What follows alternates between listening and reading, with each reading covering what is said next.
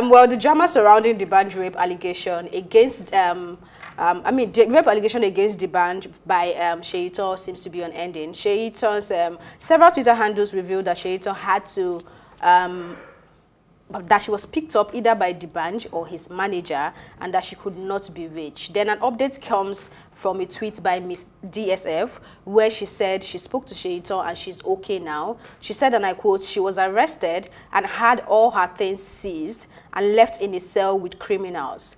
The Banj team pressured her into those tweets and threatened to leave her in prison if she did not recant the allegation, end of quote.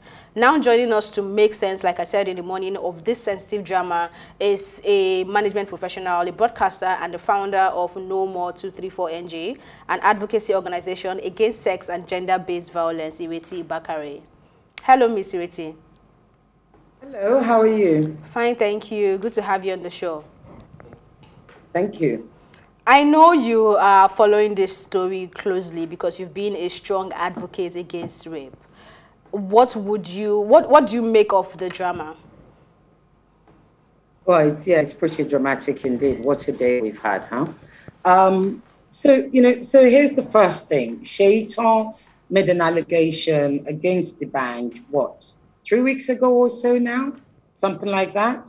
An allegation that apparently happened in, I think, 2016 or so. Now, here's the thing. Everybody has the right to defend themselves. Everybody. You are innocent until proven guilty. However, here's the other thing. We also must believe survivors when they come out, because nobody comes out as a joke.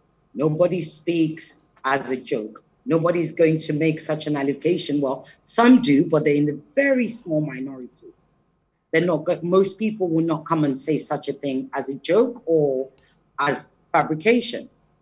So what we've seen since, and that's what I don't understand. So the Banj are saying, the Banj's team, or at least his publication is saying, his publicity team are saying they want to sue her for, I think it's 100 million. Or whatever it is, well, that's fine. You have every right to sue her. But what you don't have a right to do is to get her arrested, because the law on defamation is a law of tort. It's not criminal law. In fact, her allegation is what's criminal. His allegation is tort. So if anybody should have actually demanded for anybody to be arrested, it should have been her. That's what should have triggered off an arrest. So it's really disturbing. It's actually quite disgusting to see and read all that we've seen today. The fact that actually she was taken in, I think, since Tuesday. It came out yesterday. And she's since been released, and she did go missing this morning, from what we understand. All of these things are just so sinister. Why? I can't understand. If you are not guilty, why stoop to such incredulous extent to have somebody arrested, to have her, we hear she disappeared. We don't know whether you took her, who took her.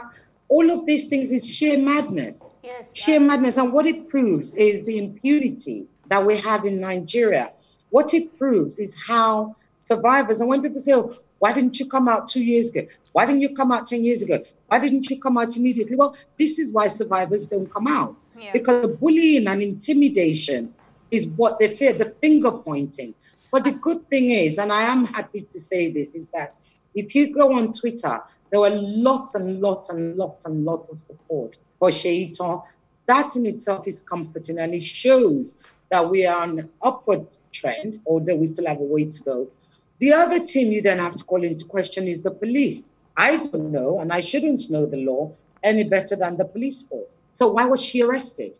We need to know that. We need to know. The police needs to come out with a statement stating why she was arrested. The police. I'm glad that you brought the police situation into the mix, because that's what we wanted to go into. There's also a question as to why certain things are happening and they're not supposed to happen, but they've happened now, and we can see that we can't really trust the system. And it's a very tricky situation where you can't trust the people that are supposed to be the ones protecting you in this situation. there's a lot of women, including myself, that's wondering, because no one is safe, no one is safe. So everyone is wondering, if I am in that situation, if I'm going to be the next Seyitan, because it's not far-fetched, it's not even a God forbid situation. The world that we live in is showing more and more how dangerous it is to be a woman in today's world. So now if that happens to me, how do I protect myself? Is coming out now truly a bigger risk? Apart from worrying about the rapists, should we start to worry about the law system that is even part of the people that are oppressing victims? What would your thoughts be on that? Well, we advocates have always worried about the legal system. That's part of why we, No More has a petition where we've gotten to, I think, 13,000 now, asking for the government to declare a state of emergency. We've always worried. One of the things that we constantly push for is for stronger legislation. One of the things we push for is for police training. And there are lots of organizations who are doing that. But of course, it's a vast country and there's a long way to go. And how do you begin? It's one of those mountains that you have to climb a little bit at a time. So the law has always been an issue, but more importantly, are the law enforcers, okay? Law enforcement, AKA the police. Are you an ally or are you not? Because your job is to protect and serve the nation. Your job is not to protect and serve one. That's the question here, which is why any law enforcement institution that respects its citizens would have come out today to make a statement so that we can all know what actually happened, what is the truth, what was she arrested for, and why she was arrested. Not sort of having to, it's constant firefighting every time. And we've seen these tactics before. We have seen them before. What often happens is a victim becomes a survivor, right? As a result of being a survivor, and that's why we don't call them victims. As a result of being a survivor, they've got the strength and the courage. One day they speak out and they say, Mr. Such and Such, you did this to us, okay? Soon as they name their perpetrator gets up, and it's typical in Nigeria, they send them a writ or a cease and desist, which basically means be quiet, shut up, otherwise we're going to do this. So you send a writ in order to intimidate, okay? Now you intimidate, they get arrested, all sorts of things happen to them, then you coerce them. And don't be surprised what will happen next, because like I said, we've seen it before. We've seen where survivors have been coerced into changing their story. So next thing you know, it comes out on Twitter or some form of social media and it says, oh no, I didn't mean it. Oh, I didn't mean to say that. Oh, it wasn't true. Actually, it was just a stunt. Well, guess what? We don't fall for that anymore. And the reason we don't fall for it anymore is because we know what it takes for survivors to come out, especially in a country like ours. So, Miss Ireti, I'm so glad you brought this up, but I'm kind of happy this happened because it's more like a win-win situation for Seyitan right now, because if we can't win, even if she's coerced or intimidated based on the rape allegation, this is an infringement of a fundamental human right, and I think a case can be pursued based on that. So what will we be doing going forward, even if we can't pursue the rape case and they kind of win in intimidating her? Are we going to be taking legal action based on infringement of fundamental human right? I think you're right. And I like the question, especially as you mentioned human rights. And that's the thing. Her rights were infringed on. And whether she goes ahead and sue or not, that's her decision. And this is also the other thing. We advocates and people in Nigeria need to know, never put pressure. We don't. We work with survivors. Do you understand? Because you must not take their agency away from them. You must support them with your own agency. Does that make sense? Yeah. So whether she chooses to go ahead with that or not, if she does, she has a huge support. Then there's money that's already been raised for her. And I just pray she has the strength to carry it through if that's where she goes. I would say, and I'm not a legal expert, you might want to get legal experts to correct me if I'm wrong, but for me, it's an illegal arrest that happened. And based on that alone, I'm pretty sure she can put in a complaint, which can lead to some sort of legal redress. The rights are there. We must remember that the Nigerian law isn't just for the rich, the powerful, the well-known. No, the Nigerian law, the constitution was made for you, it was made for me, it was made for every single one of us. Really? Yes, it can be exhausting to use the constitution, but we must use it. Before I let you go, because of time, let's touch on the impact of publicly shaming alleged rapists. Do you think it has any impact at all? Because there is this conversation that's saying, even when we come out to call them, so what really happened? We even had a music journalist coming out to rub it all on our face to say, so what happens after this whole public shaming is done? It doesn't even stain their white, right? So do you think there is an impact with a person like D'banj in the center of this controversy? Is there an impact on his person and his career? Does the stain is white? Right. So, again, you're asking some really good question. It's not about public shaming, actually. It's about, and if you look at things always read. When you see these things, always look at it from the point of view of the survivor. Every survivor goes through a process of healing. When part of them coming out and pointing to their perpetrator is part of the journey of their healing. So it's not about, I want to public shame anybody.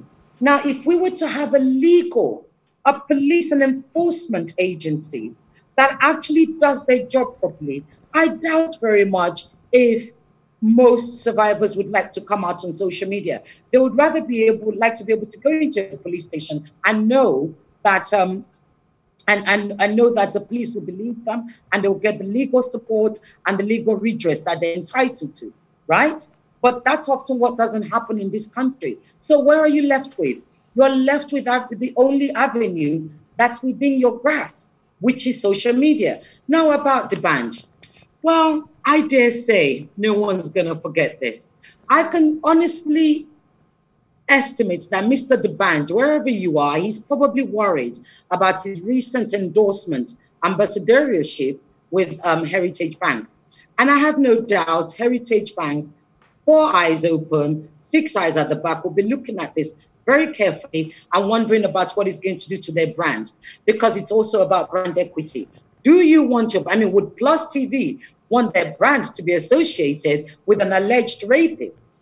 Who wants it? So D'banj is very worried. So speaking out, and we always encourage survivors to speak out, whether it's a D'banj or a driver, it doesn't matter. Speak out, speak out, speak out. Because the only person that benefits from your silence is the perpetrator or an alleged perpetrator. All right, so thank you. Trust me, it's not about public shaming. Nobody's going to forget this. And you know what the internet is like? It never forgets. Definitely. Thank you, Ms. Ireti, for your time and your insights on this conversation. You're welcome. Ciao. Ciao. Okay, do you want to add more? Should we move on? Because I think she's touched the Everything. areas needed. And I really hope that Seyitan has strong backing to actually work on what Ifeoluwa has said, because basically this is an infringement on her fundamental human rights. Yeah. But does she have the resources to actually pursue this case, and will the system back her as well? Because if a police is being used to protect, is it protect now or to put pressure on her as well, then where exactly is she going to run for protection when these people, if that's the case in this situation, are trying to put so much pressure on her and even get to the point maybe to threaten her life? Yeah. So I don't know. I think the reason I can add is that I think I started this day with a bit of losing a bit of hope, like I mentioned in the morning, especially when Joaquin said to our faces that your efforts are rubbish. Yeah. And I think what Ireti has done is kind of counter that a little bit for me, that yes, our wins might be very little, but it's still there, and that if we just keep at it, maybe if we're lucky, our wins will become more. And that, I shouldn't necessarily give in to the intimidation, whoever you are. The fact that a lot of women, don't let me make it a gender thing now, a lot of people are rallying around her to support her, because obviously if this is a case of bullying or intimidation, then we must get to the bottom of this regardless. Yeah.